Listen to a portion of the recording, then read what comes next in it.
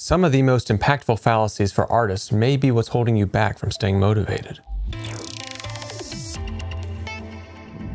Artists are passionate about things like community, development, accomplishments, and just having fun, even at the expense of other aspects of their life, like sleep.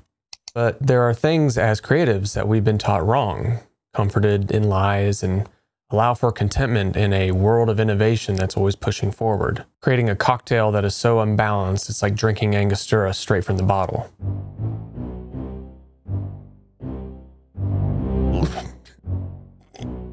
Acrid ink. Ugh. Got other videos I have to record. So let's make a game out of this. Keep a tally on how many of these things you've witnessed and comment below different tidbits that you have also seen so we can maybe get a little bit of a series running with this one. Have you ever heard a work described as a family, but have also seen layoffs occur around the workplace? Team building is great and all, but family is at home, and you sure won't feel like family the day that a mass layoff occurs and you happen to get the axe. Heard the phrase, "Don't get into this industry for money, get into it for passion." Probably one of the worst offenders actually at the moment, and with the state of the industry that it's in right now, it's both a true and false statement.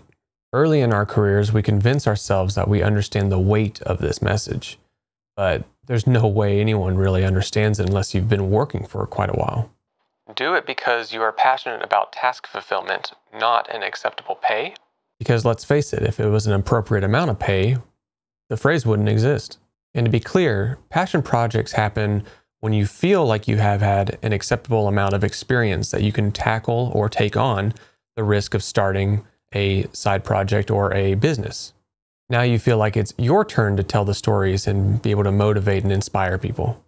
In which you'll probably need a home studio, so watch my guide up here about that. We need to educate each other about finances instead of settling on this idea that it's okay to be undervalued as long as we are entertained by our own work. Been told you need to have a super powerful PC at home for work. Do you even know what each of the component does in the PC, and do you know how likely it is you're actually going to be pushing it to that limit? And how often are you really going to be doing work on the machine, or is it just an excuse to have a better gaming machine? Seen cases of keeping up with the Joneses in both work accomplishments as well as gear. It's easy to feel left out or feel like you're falling behind when you see other people starting new projects or accomplishing new things. But it doesn't make you less of an artist by any means whatsoever. We should always be opting to celebrate everyone's successes. There's plenty of opportunities to go around, and just because somebody starts a project doesn't mean that you can't either.